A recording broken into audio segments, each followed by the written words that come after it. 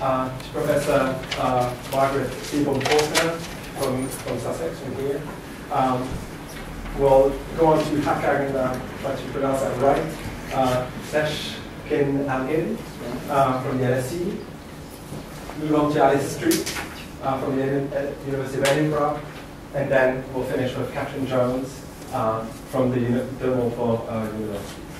Okay. Thanks. I'll let you start. Great. Okay. Do clinical trials create publics? And if so, how and with what effects? Those are the questions that I want to try and tackle in my 12 minutes. And I'm going to do that by turning to a case study of a vaginal microbicide trial conducted between the UK and Zambia. Now, in order to think about how clinical trials might create and govern publics, I turn to Rose and Miller's work on the problematics of government, in which they locate modern forms of political power not in the nation state, but in technologies of government. These are the mundane mechanisms through which those in authority seek to act upon the conduct of those they wish to govern. And these might include things like inscription devices, measurement and display techniques, forms of standardization, assessments, and that kind of thing. You're probably familiar with this work. So it's through such technologies that that power accrues to those who deploy them, because these strategies enable both the production of particular kinds of subjects, but also render them knowable. So I want to suggest in this talk that clinical trials can be seen as technologies of government, which institutionalize the surveillance and the objectification of the body and the creation of particular kinds of subjects in those whom they recruit. So regular techniques involved in the management of trial subjects include observation, measurement, notation, and comparing individuals to population norms. So I want to suggest that the randomized control trial constitutes particular problematics of government, which frame and create participants and publics. Now, I'm using the term publics here rather than public because I want to suggest that these kinds of these trials create a transient form of public, if you like. So the technologies are instituted for a very intense but finite period of time, covering the trial's duration. And what happens when the trial ends is something that I'll return to later on. So not only are these trials transient, but they're also exclusive. Trial protocols stipulate a series of inclusion criteria, the aim of which is to exclude certain kinds of people who are not suitable to take part, to participate. Now, over the past 2 decades, there's been a transition to what Epstein has characterized as the inclusion and difference paradigm in biomedical research. He argues that there's been a move to include what are perceived to be underrepresented groups in clinical research, based on categorical identities such as sex, race, and sexual orientation. And he traces the categorical alignment work that advocates have had to do to superimpose categories of political mobilization and administration onto biomedicine. And this kind of uncritical transposition, he argues, has had a profound impact on the policies and surveillance systems that prescribe biomedical work practices.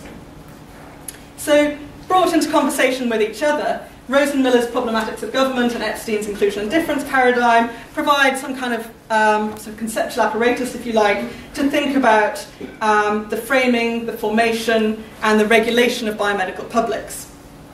And so here I'm going to use these ideas to look at a transient trial public in Zambia and certain problems that the trialists encountered in relation to their public's other. And this was a trial that recruited only women, and so here I'm really talking about the men. So the trial in question was designed to test a vaginal microbicide. These are experimental products that are designed to prevent HIV infection in women. As a result of strong international advocacy that came predominantly from the women's health movement, these came to prominence in the 90s as a form of HIV prevention that it was said would empower women to protect themselves from HIV infection by their male partners. Now, the research agenda for microbicides is focused very much on recruiting women to test candidate products in clinical trials. Men have often been represented through what I would call a deficit model of masculinity that has really posited them as a cause of women's oppression and poor health outcomes. So here I'm drawing on one particular trial called MDP 301. This was conducted between 2005 and 2009 by the Microbicides Development Programme, which was funded by the UK government through DFID and also the MRC. Now, there were various sites, and I'm just talking about the Zambian site here, which was located on a large sugar estate in Mazabuka, which currently is home to Africa's largest sugar mill. I should say that participation and community involvement were very keenly emphasised aspects of this trial, and indeed others and third parties have reported that the trial was exemplary in this respect. As you might expect in a trial of HIV prevention, women's sexual behaviour was actively monitored and regulated. So women were counselled, for example, to be on a regular form of contraception, a reliable form of contraception, sorry. They were required to have a pregnancy test every 4 weeks. They were asked not to have more than 14 sex acts in a week, advised not to insert things into their vagina, not to wash within an hour of sex, and not to have anal sex. Now, there were also self-regulatory techniques, such as women being asked to complete coital diaries and to return used and unused gel applicators to the clinic for accounting purposes. And these really aligned women's sort of apparently autonomous choices with the ends of public health government. Our men were not included in this form of participation, perhaps for obvious reasons, but then they very much reported feeling excluded from this particular sort of biopublic sphere. Now, in spite of this strong community involvement programme that I've talked about, the trial ran into several difficulties, these primarily being rumours that the research was satanic, and opposition by men in the community to their partners' participation. These kind of rumours around blood stealing are quite common in relation to medical research in Africa. They have variously been interpreted as a popular form of resistance, ignorance of medical research, or as local responses to research ethics in the context of globalisation and unequal access to resources. Now, the most prevalent rumour circulating at the time of the trial was that MDP took women's blood and either used it for satanic rituals or sold it in the UK or South Africa. Now, whilst the trial staff linked these rumours of Satanism to men's opposition to the programme, some also suggested that women were also perpetuating these rumours, but only those women who had been found ineligible to join the study. And common to these rumours was a link between blood, wealth accumulation, and foreign infiltration. Several issues combined at this time to produce anxiety amongst men and hostility towards the trial. There was a recent takeover of Zambia Sugar by South African investors and reform of the pension scheme. And this coincided with the arrival of the UK-funded trial on the sugar estate, which was recruiting people for voluntary counselling and testing. According to staff members, not only were clinical trials something that was quite alien to the community, but HIV was highly stigmatised. It was very much bound up with fear of death, loss of income, desertion by one's spouse, and so knowing one's HIV status was seen to be very problematic indeed. At the same time, MDP was drawing what were perceived to be large amounts of blood and was giving women money in return, and of course this was a form of reimbursement for their participation in the research. So the extraction of precious resources, whether that's blood from female trial participants or sugar from the labour of their male partners, was very much linked in people's imagination to the UK. As was well known in the community, the trial was funded by the UK Department for International Development. At the same time, however, Zambia Sugar had recently been acquired by Associated British Foods, subsequently accused of corporate tax avoidance and of not having paid any corporate tax in Zambia at all between 2008 and 2010. White suggests that we interpret rumours as a way of talking that encourages a reassessment of everyday experience to address the workings of power and knowledge and how regimes use them. Focus groups that I conducted with men were very much permeated by a discourse of exclusion regarding the trial and a sense of injustice that they had been sidelined by the researchers. The fact that MDP was only recruiting women without actively seeking to involve men in the trial sort of in some way threatened the governing relationships that existed before the trial came along. So whereas the research framed women as newly empowered scientific citizens through their active participation, men found themselves represented, as it were, through this deficit model of masculinity, and they very much lacked a sanctioned voice within the trial structures. So by excluding men from this process, the trial threatened established power relations between men and women, whereby decision-making is generally a male prerogative, and women often seek permission for their actions. By recruiting only women to the research and only gaining the woman's consent to take part, the men who I spoke to saw the trial as disregarding this very well-established norm and directly challenging control over their wives and partners. And I think it's in this context that we should consider the rumours about Satanism, perhaps as an expression of mistrust towards forms of power and knowledge that were encroaching on men's everyday lives and which were located in a kind of a world order, if you like, about which they had deep doubts.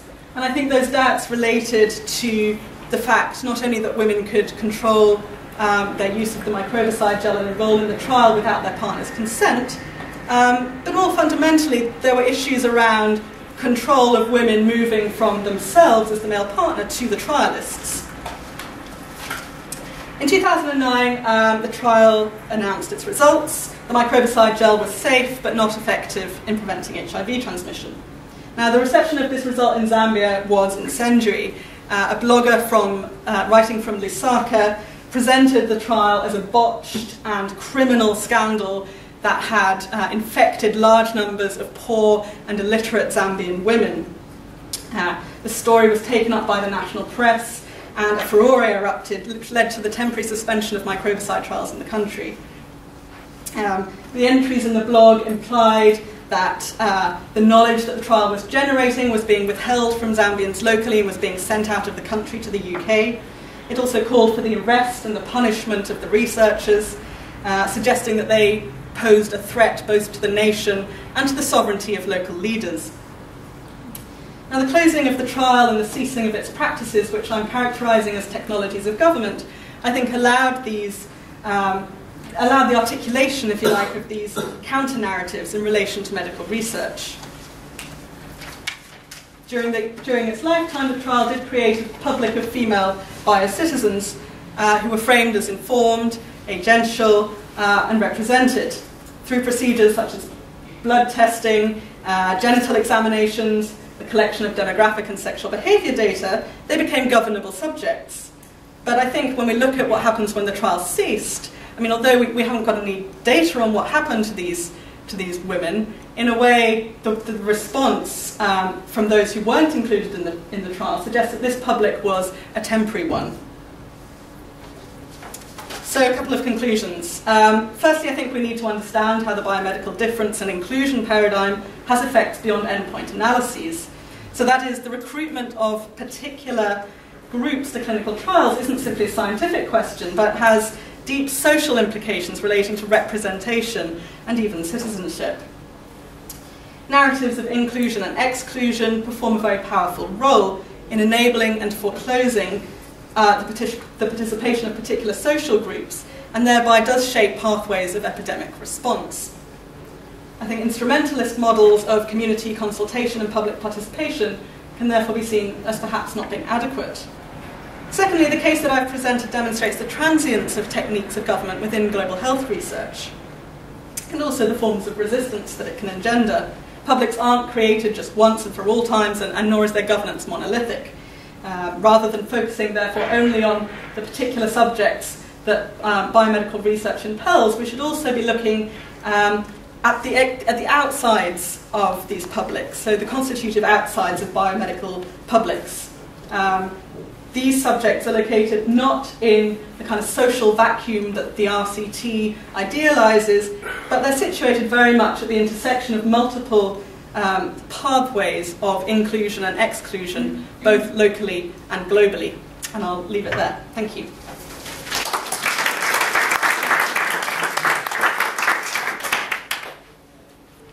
Thank you very much. We'll take questions. I should have said that before. We'll take questions at the end. And Peter Aggleton from